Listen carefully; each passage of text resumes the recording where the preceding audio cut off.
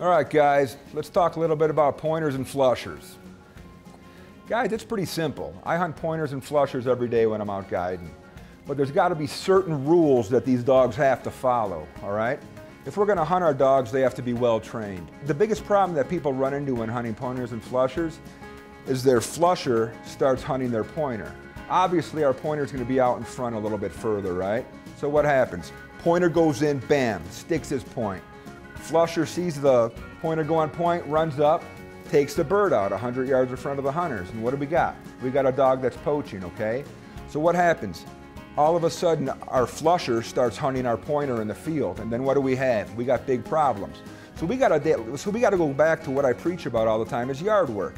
As long as we have two dogs that honor each other and work well together. So the biggest problem with hunting pointers and flushers together is getting your flusher to honor your pointer.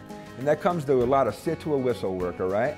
So ideally what I'm going to show you today and what I like to see is pointer goes on point, flusher comes in, acknowledges the point, sits, watches the whole thing play out, and we release both dogs.